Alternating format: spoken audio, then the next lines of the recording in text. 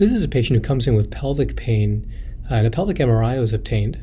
As we scroll down, you can see there's a lot of T2 intermediate signal within the pelvis, and we can see the uterus over here, and really a lot of intermediate signal, some more simple appearing fluid, but a lot of complex appearing signal within the pelvis.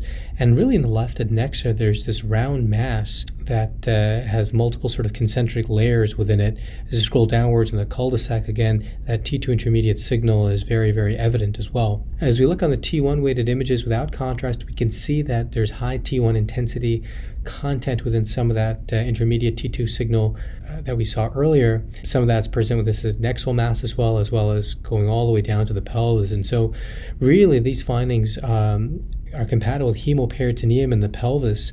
This patient actually was PETA HCG was positive, and so this finding in that context is highly concerning for an ectopic pregnancy. With all that hemorrhage, these findings were compatible with a ruptured ectopic pregnancy, which was found to be the case when the patient went to the operating room.